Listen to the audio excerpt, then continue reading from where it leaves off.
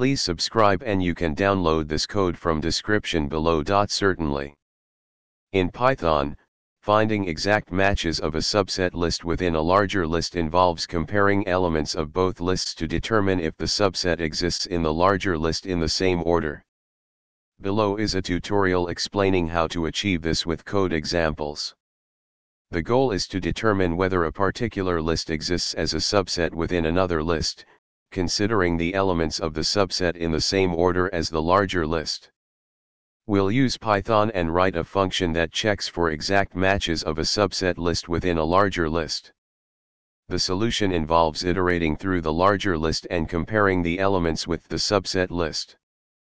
Let's create a Python function named find_exact_subset_match to find exact matches of a subset list within a larger list.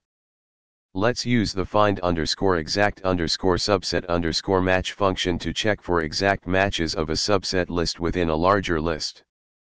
You can test the function with different lists to find subsets and check if they exist within larger lists.